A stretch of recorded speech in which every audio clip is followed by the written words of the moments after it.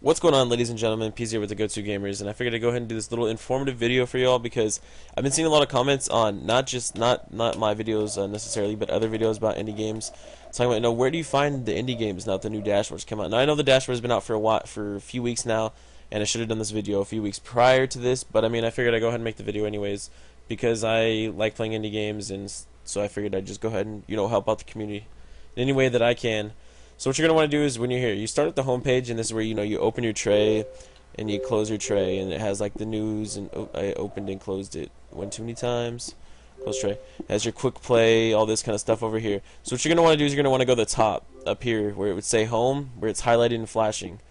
And then you'd hit RB to social, hit RB to TV, RB to video, and RB one more time to games. Now from here, you're on the games menu. It has like the new releases, all the new like information, stuff like that. You got specials, and then you got advertisement over here, and then you got my games as well as game marketplace. You're going to go ahead and click game marketplace. From game marketplace, you're going to go up to featured. You're going to hit RB one more time over to games. Oh, like I just failed right there. And you're going to come back down. So like I said, featured, one more time RB to games. Once you're on games, you're going to want to go over to where it says game type. And here you are. You got arcade, games on demand, indie games, and Xbox originals. Go ahead and click indie games. And there you go. It's automatically going to sort them out between newest to oldest as they came out. There's 2,222 indie games. It's kind of cool right now that I'm doing this video. You can also go, once you're on the indie games right here where you're scrolling through them, if you click up to sort by, you can sort by release date, top downloads, user rating, and title. So I mean, title's going to put in alphabetical order. Release date is when it was released. Top downloads are the most downloaded games, and user rating are the highest rated games.